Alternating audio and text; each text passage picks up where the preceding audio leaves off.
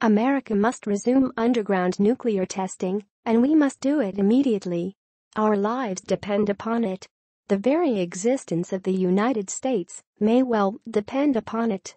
During World War II, we developed nuclear weapons through testing, and they enabled us to save many millions of lives in ending that conflict. During the half-century of Cold War, we tested nuclear weapons as needed. We won that war because the testing enabled us to gain and hold a supremacy in nuclear technology and weapons that the Soviet Union could not match. But in 1992, our president unwisely declared, voluntarily and unilaterally, a U.S. moratorium on nuclear testing. Today, a quarter-century later, we are risking everything by mindlessly continuing to observe this moratorium. We don't question it. We don't debate it. We don't think about it.